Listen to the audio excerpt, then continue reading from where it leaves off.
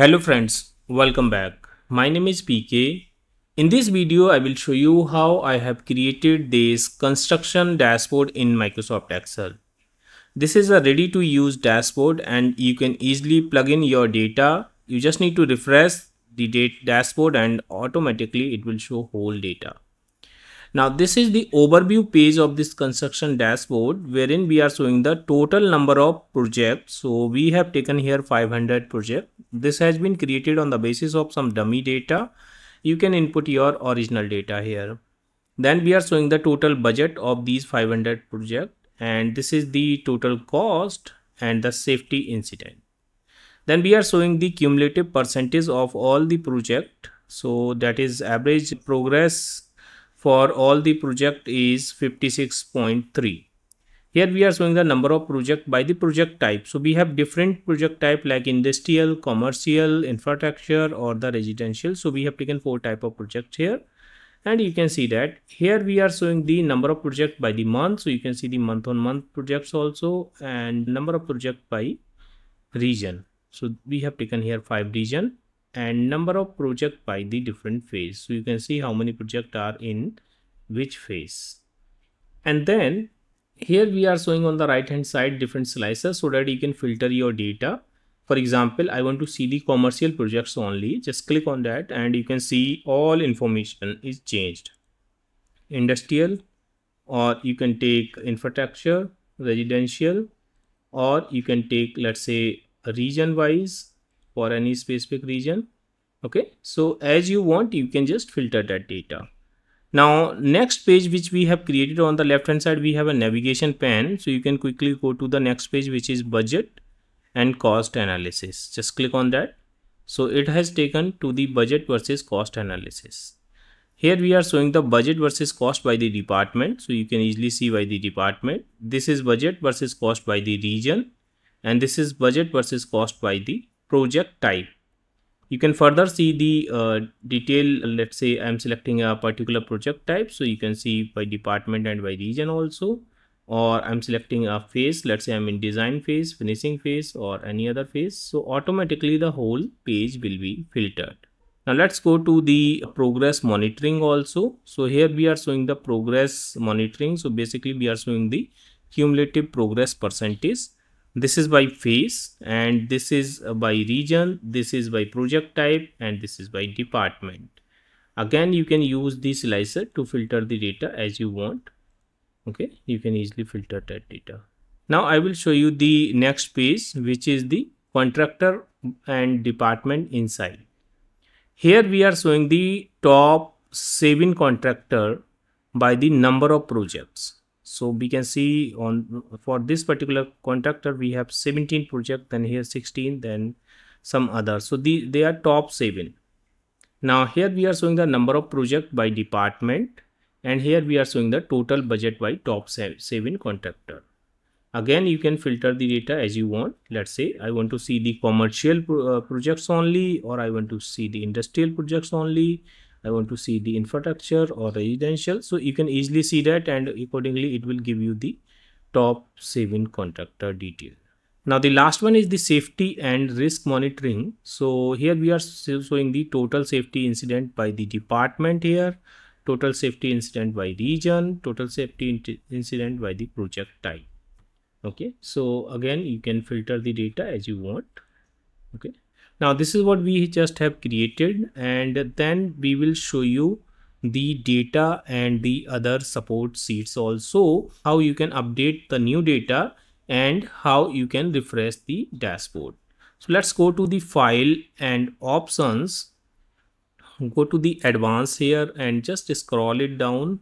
Just click on show sheet tab and just click on OK. We can see all the sheet tabs are appearing here.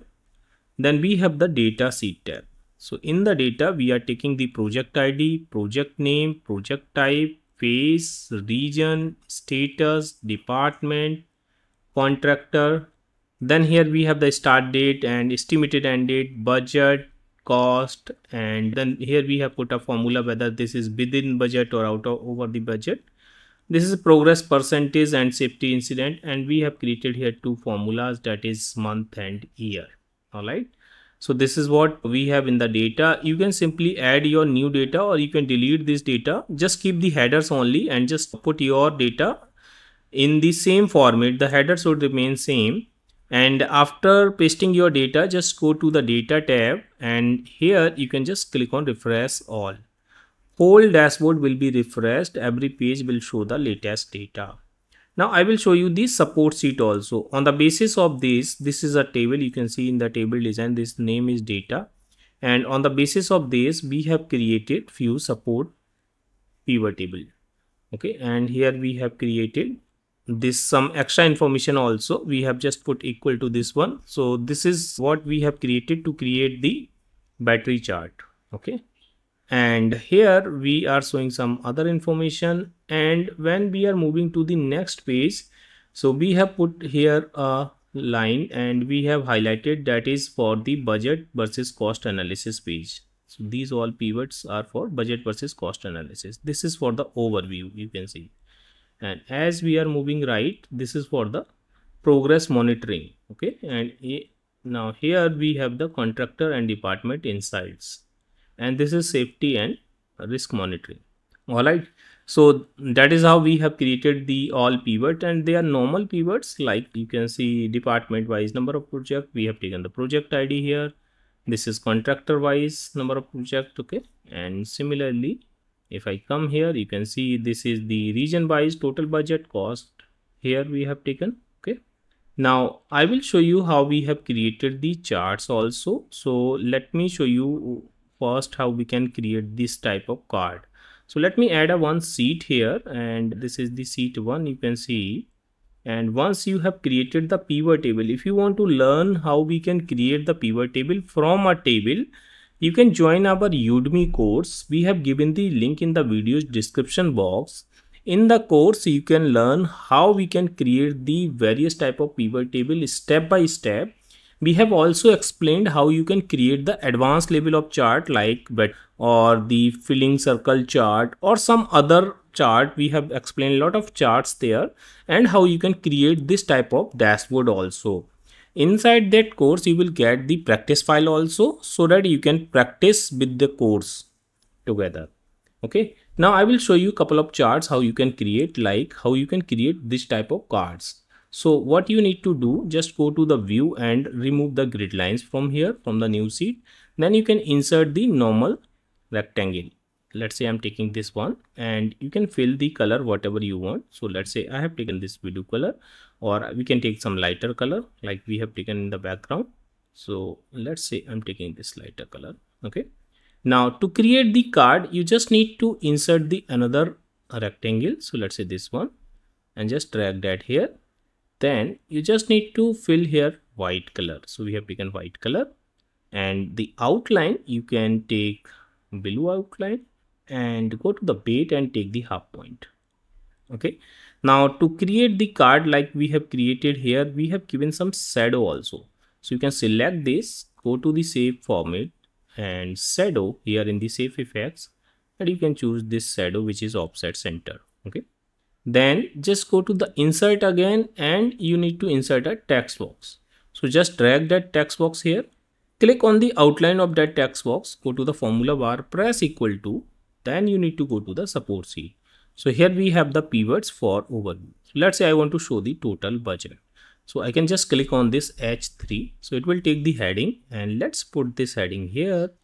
Then go to the shape format, shape outline, choose as no outline, shape fill as no fill, and align this center, make this bold, and you can change the color also. Let's say I'm taking this blue color. Okay, now you can just make the copy of this and paste that here, and let us put this here. And this time we will connect with H4. If I come here, you can see H4 is this one. Okay, actual number.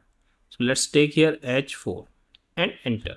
Now you can make this bigger, and if you want to change the font also, let's take here Arial rounded empty bold and take the same theme color or slightly darker.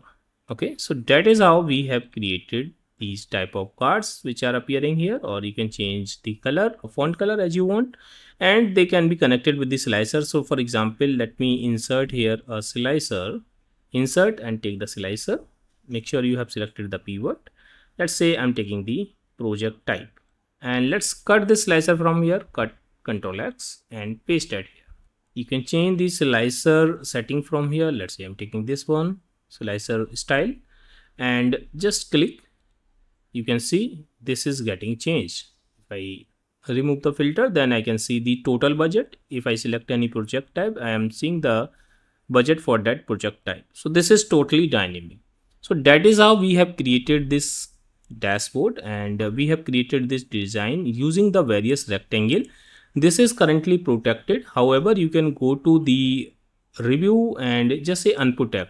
Then there is no password there, so it will not ask for any password and it is unprotected. So you can see this is the separate rectangle, and this is in the back end, it is separate rectangle, and then this is the another text box with some rectangle, and we have created the hyperlink here. Just right click and go to a link, or press Ctrl K. Then you can see it is connected with overview.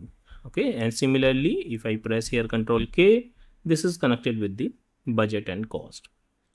Alright friends, so that is how we have created this. If you want to learn more about the battery chart and some other infographics chart which we have created here, you can join our course. We have explained each and everything in detail along with the practice file also. So you will get the practice file for every chart, every dashboard, or every pivot there. Okay, and you can practice with me inside the course. Alright friends. So friends, that's it in this video. I hope you have enjoyed this video. If you like this video, please hit the like button and please subscribe my channel to get the regular update of my videos. Thank you so much for the watching.